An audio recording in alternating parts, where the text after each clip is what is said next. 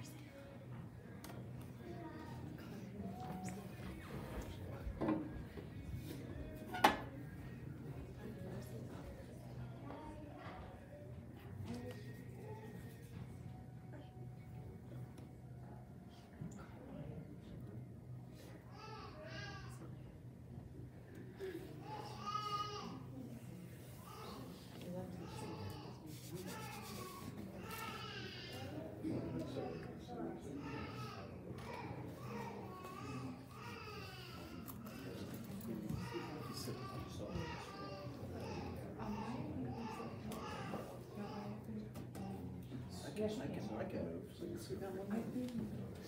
I'll go back here. Yeah, just like take all this.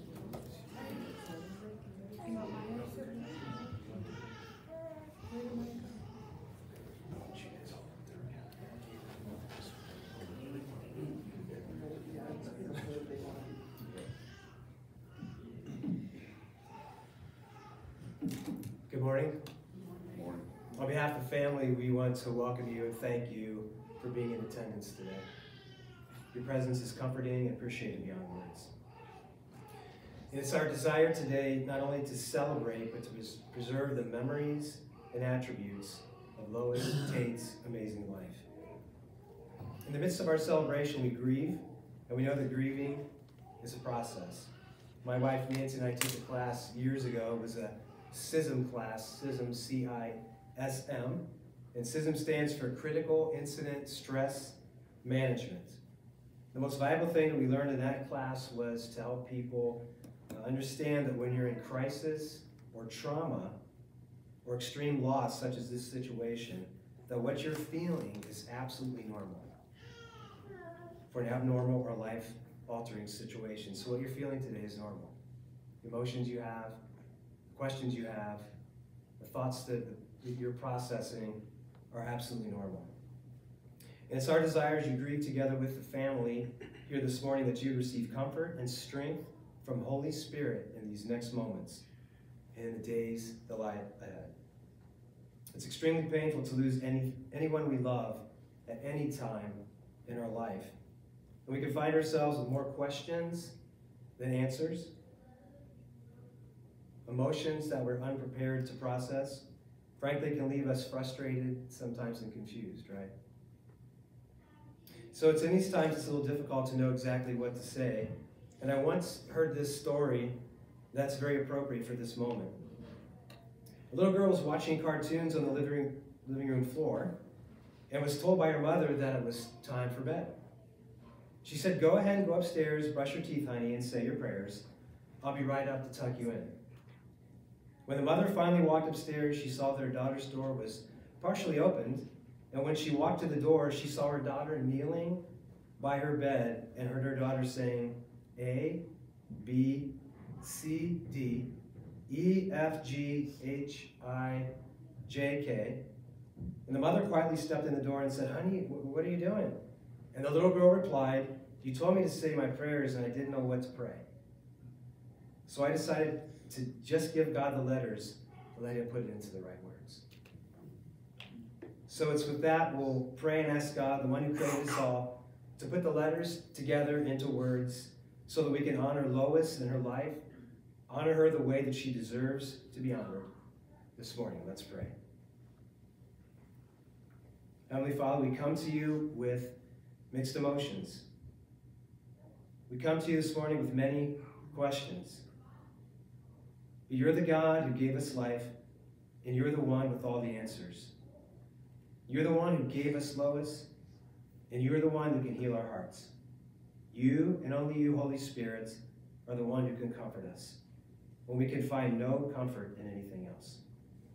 So Holy Spirit, I ask you to fill this place this morning with your presence. Fill this room with your grace. Fill our hearts with your love for us and your love to help us love one another like never before. Thank you for helping us to honor Lois as we remember her life and the characteristics that made her so amazing. In Jesus' name we pray. Amen. So every human being is created in the image of God. Each of us possess characteristics that reflect our Creator. And we honor and remember Lois this morning, not for her shortcomings, because the Lord knows each and every one of us have plenty of those, right? We honor her for her amazing character and for the characteristics of God that she exhibited to her family and friends while she lived on this earth. God always sees the gold that's on the inside of us. Acts 4:12 says, "Salvation is found in no one else, for there is no other name under heaven given to mankind by which we must be saved." Ephesians 2:8, 9, and 10 through 10 says, "For it is by grace you have been saved, through faith. And this not from yourselves, it is the gift of God, not by works, so that no one can boast. For we are God's handiwork, created in Christ Jesus to do good works, which God prepared in advance for us to do." And not only was Lois created in God's image, but Lois Tate was a follower of Jesus Christ. She was born again in a Holy Spirit-filled woman of God. She loved God and was a faithful follower of Jesus, and the light of God shined through her.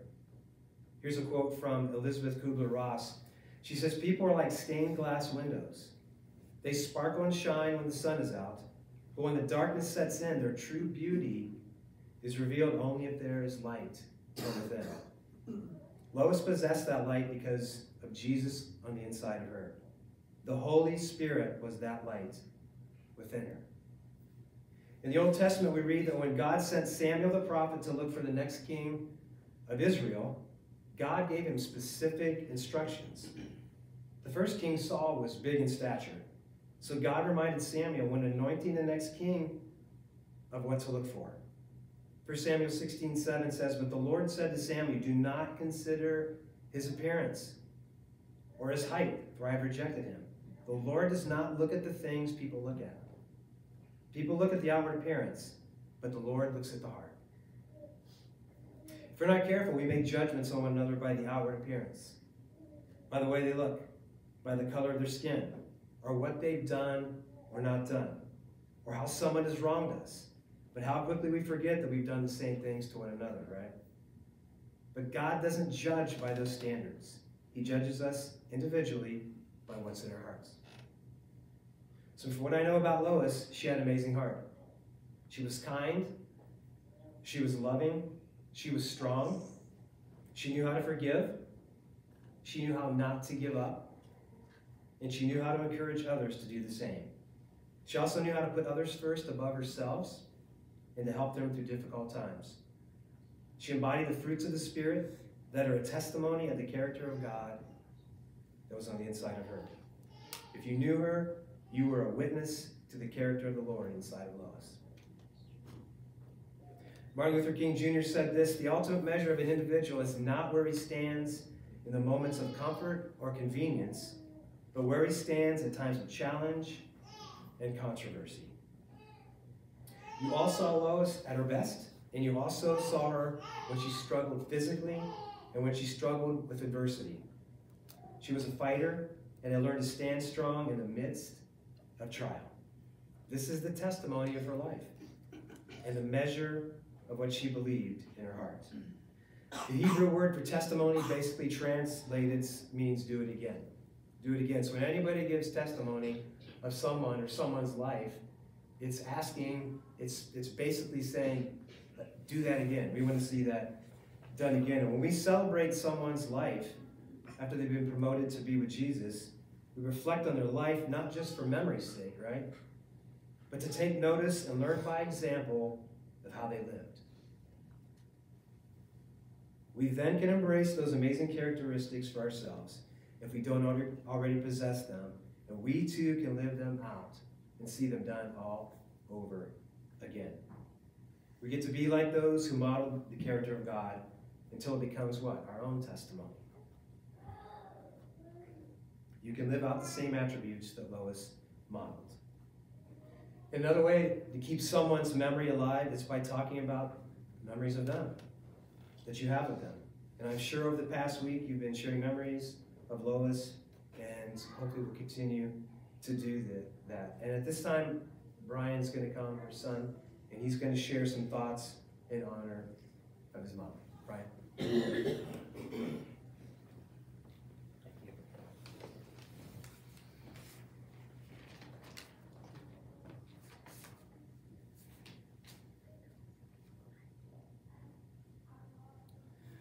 So what I want everyone to know about my mom, Lois, is that she was a great mother.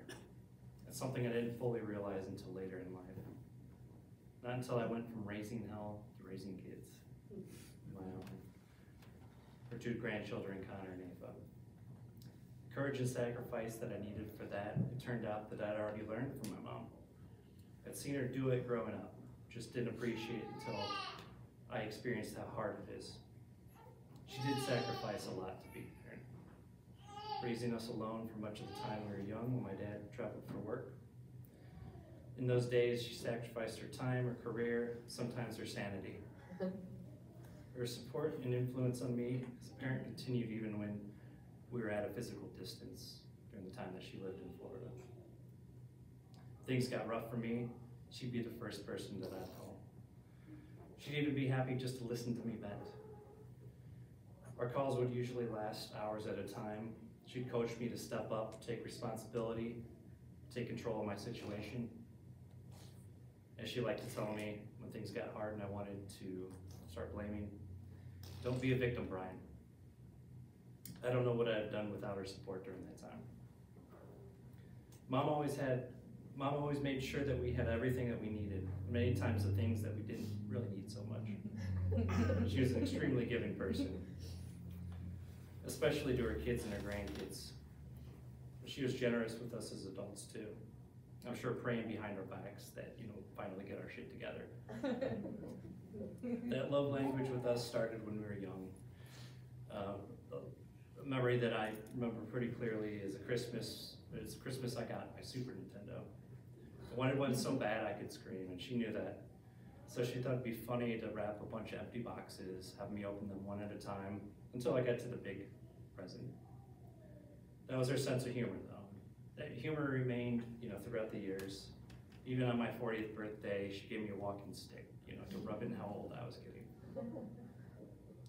Even at the end, when asked if it was okay if my dad came and visited her in her last days, she said, "Sure, let's have an ugly contest."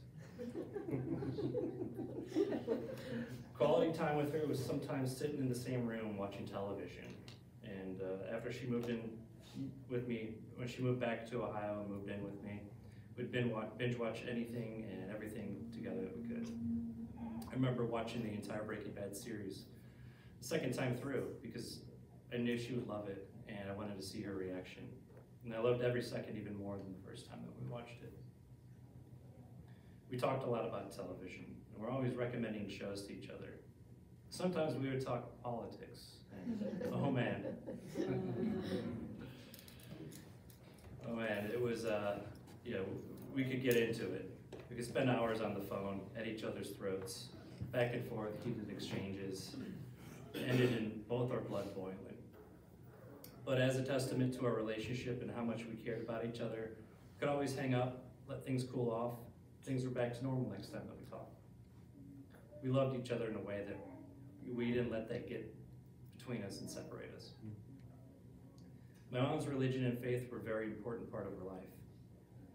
I believe her faith is the reason she remained such a caring person in a world that at times was so uncaring to her. She credited her faith with saving her life. She found her one true love in God. I'm not religious like my mom was.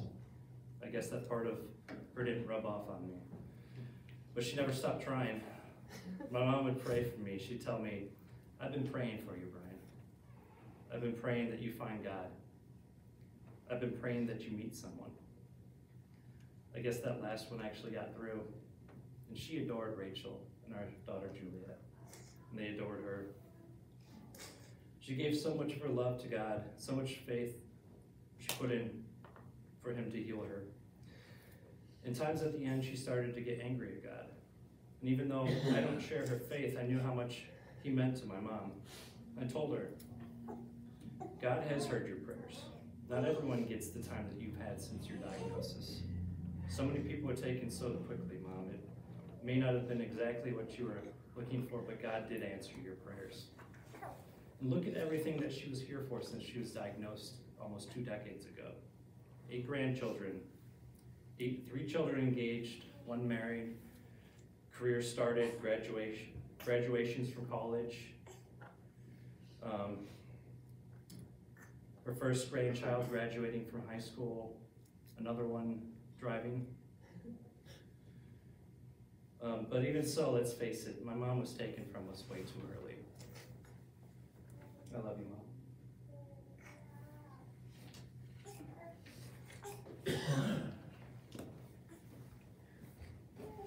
Thank you, Brian.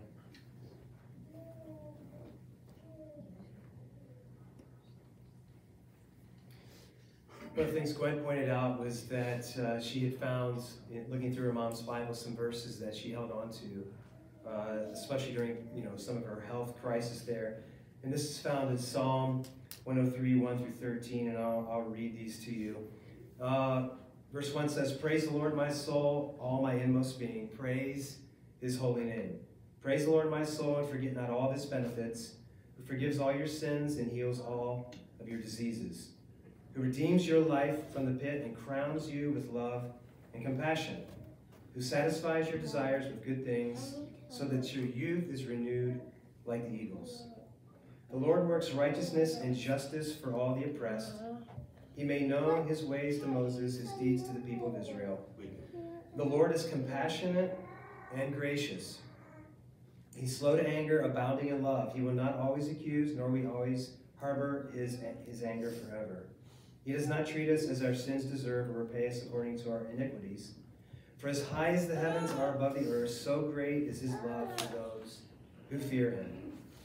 As far as the east is from the west, so far has he removed our transgressions from us. As a father has compassion on his children, so the Lord has compassion on those who fear him." And at this time, one of Lois's, Gwen, one of her daughters, is going to come and share some thoughts on her mom. Lois.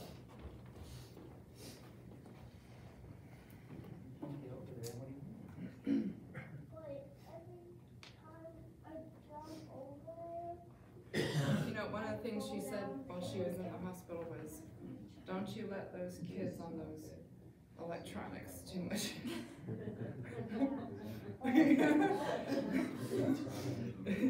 Sorry, Mom.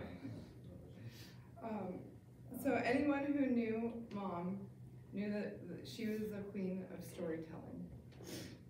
She would tell you the same story 3 times in 1 week for a month straight, even though you were there. I wish I could hear those same stories 10,000 times more.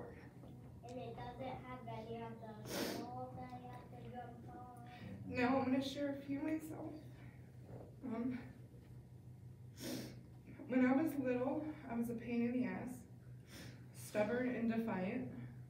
I knew that because my mom told me 3 times a week for nearly 4 decades. Even though I was there. She prayed for God's grace to deal with me, probably more like so she didn't kill me, but and she said that one day God showed her that my defiance was really a gift of leadership. And she stopped viewing me as a hellion and started viewing me as, well, a slightly less annoying hellion. Strong, she called it. And when that happened, our relationship changed.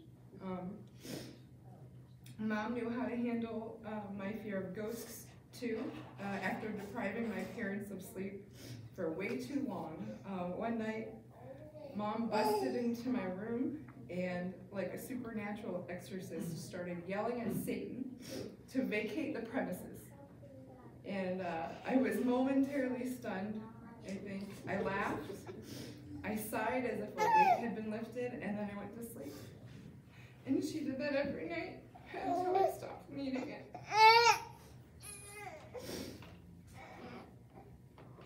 As a preteen, I thought I would one-up my mom after a fight and run away. She didn't stop me. She even helped me pack my bags, or my backpack. So I rode my bike all the way down the street. And I was roughing it on my own for a whole 10 minutes until I finally got so mad that she didn't come after me that I pedaled back to the house, tail between my legs. And she was, of course, letting us both blow off some steam. And we were fine again almost immediately. Thanks, Mom, for letting me feel like I had the upper hand for a minute. I'll never forget the Christmas morning Mom found me sitting beneath the tree with every single present unwrapped. I saw the horror on her face as she looked at the living room covered in wrapping paper and bows, with two other kids who were bound to wake up at any minute. She somehow performed a last-minute miracle and had a wrapping marathon before my siblings woke up. But in the mayhem, name tags were misplaced, and poor Brian became the proud owner of my Little Mermaid watch.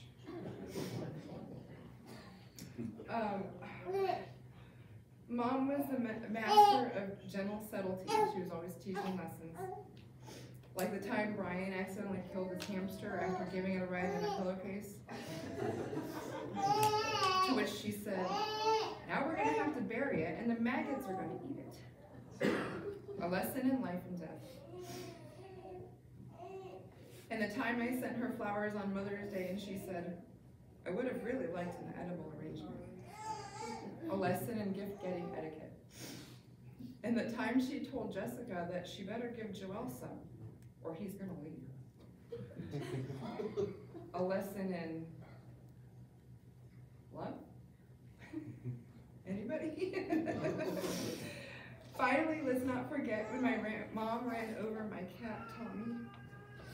I mourned that cat for months. And instead of giving me that old time heals all wounds crap, Mom had me create a Tommy memory box and fill it with letters and gifts. She even wrote a letter to him apologizing for the mishap and told him she knew God was taking care of him. Through sharing my feelings about my cat and thinking about all the good memories, I had my first lesson on how to grieve. I could talk to Mom for hours about anything. Oftentimes it was about God, the future, or current affairs. We actually loved to politic together. Sometimes plotting how we would convert family members over to the right side. Sorry, Ron. But mostly she was being supportive, giving me motherly advice, and listening to my problems. She was not afraid to admit that she was only human and made mistakes, and she didn't want any of us to repeat them. Because of that, she was able to show multiple perspectives to any situation. Sometimes she'd say those outlandish things, but she had such a good heart. She was my best friend. And she always made me feel better, even when it felt like my world was falling apart. She'd say, "Hey, let tomorrow worry about itself. That's not your job." A paraphrased Bible verse that has become a life mantra for me, though it doesn't seem to work as well as when Mom said it. It hasn't really hit me that she's gone, and I've heard it will continue to have moments. I will continue to have moments throughout life, like during the holidays, when Maddie takes her first steps, when Lincoln starts kindergarten and she graduates from high school, or when I visit Ohio and it feels empty without her, or when Biden falls up the stairs again, and I want to call Mom to chuckle about it. When I first learned about death, I remember feeling panicked that I would lose my mom one day. She was sitting on my bed, and I said, "Mommy, I don't want you to ever die." She told me I didn't have to worry about that because it wouldn't happen for a very, very long time. Standing here today, it feels like it was just yesterday that she said that. She also said that I would see her again in heaven, that she would be waiting for me. But in the meantime, I know she's up there playing poker with Grandpa, hunting coons with Grandpa, helping Tommy cross the golden streets, and telling the angels the same stories over and over and over again. Thank you, Mom, for loving us unconditionally.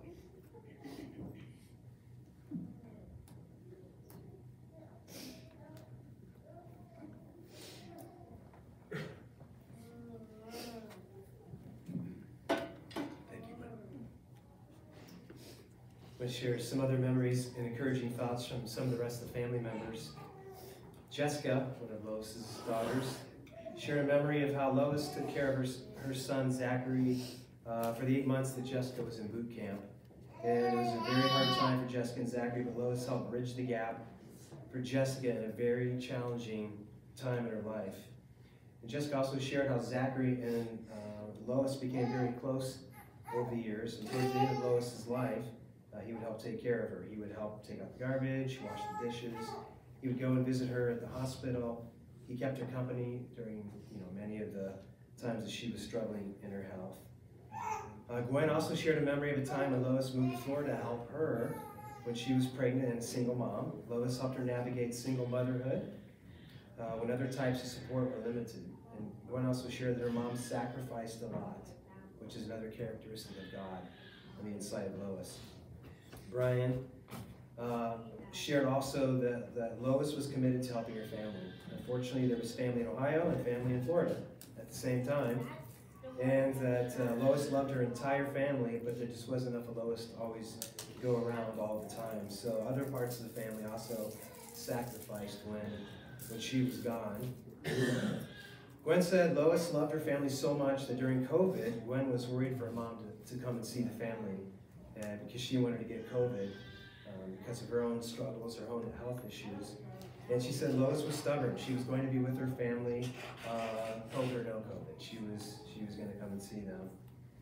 Pam, Lois's sister, said to her, and her and Lois had strange pets growing up. Like a fox. I thought that was awesome. A fox, a woodchuck. They had a bluebird as a pet. I don't think that lasted very long. They had a squirrel that chewed things up. Pets were a part of Lois's life, especially Holly, her dog, and Charlie, her cat. Pam and her husband Bruce remember a time when Lois was helping them plant or clean around their porch, and Lois came up too fast and hit her head. It fell back and crushed a bush in the flower bed. Pam and Bruce, Pam said they laughed hysterically. Lois didn't find it too funny. Pam said she called Lois a holy roller. Probably because that's what she was. She was holy because of Jesus and was rolling along with all of his goodness, right? Pam also said that her and Lois fought like cats and dogs. Maybe that's why they love pets so much. Sometimes her dad would say to them, you either have to fight it out or hug one another. And Pam said they usually ended up hugging one another. Pam also said Lois was very smart. She never needed to study for tests. Pam couldn't figure out how she did it. And she said if I needed her help, she probably wasn't going to help me, but she was pretty smart.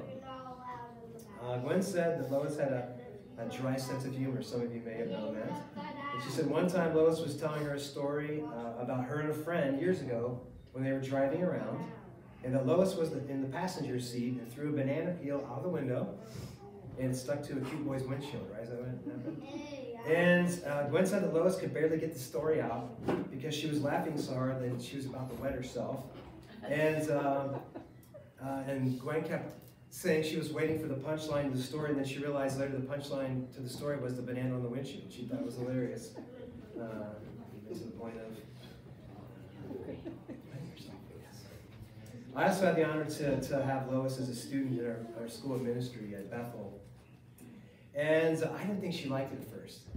She was very stoic, and I would say, what do you think? She's like, and every once in a while she'd come up to me with a thought, and she'd have kind of a zinger of a question. I thought, oh, she's paying attention here. And sometimes she would say things to me. I would just look at her, and she's like, you know I'm joking, right? And I'm like, oh, very nervously going, oh yeah, I know you're joking. But that was kind of our relationship, and she'd come up and share something, we would kind of fist bump, and she would kind of wink at me, and we knew that she was on track with what was going on. And so, everything you've heard here today, and things you haven't heard, things you'll continue to hear, all speak to the characteristics of God that are in Lois. And it's obvious because of how it impacts your lives. Forever. You're changed forever because of what someone's imparted to you. And so, one of the greatest gifts you can give to the family, if you're here this morning, is maybe to have a couple of you stand up and share a story or a testimony or something that's funny.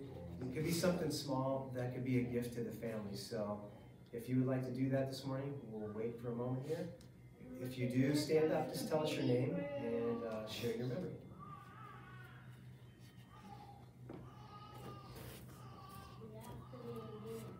We'll wait just a couple minutes here. I know somebody's got a great story here, something that's happening.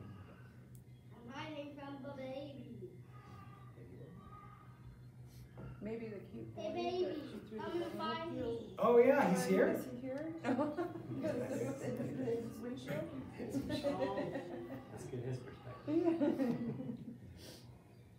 That's okay. So hopefully sometime today or sometime in the near future you'll be able to do that for them. You either email them, call them and say, hey, when the pastor said that, I had totally forgot about this idea or something had happened. And it's very important to do that. That's how you keep someone's memory alive, is to talk about them. The last thing you want to do is not talk about them because the pain or whatever. You ease your pain, you work through trauma, you work through the difficulty by talking about them. I lost my mom 2 years ago, and we tell stories. I tell my dad, I'm like, Dad, you remember when Mom did this or this recipe she made? Or he'll call me and tell me that. It's very healing. So I encourage you with that. So what you've heard today is just a small snapshot of Lois's life. And our prayer is that you could see the beauty of who she was to her family and to her friends. Our prayer is that you could see the beauty of Jesus in her while she lived, even in her difficulty. But most importantly, that because of her faith in Jesus, she continues to live for eternity with God. And my encouragement for you today is do not leave earth without Jesus. Lois didn't. And she's standing and seeing his glory right now. And that's the only way to have eternal life, is through Jesus. It wasn't because of her own abilities or her goodness, but because Jesus, who gave his life up for her in his amazing grace to forgive her of all of her sins. And at that, we're going to invite Hal Kendrick up. He's going to close us out by singing Amazing Grace.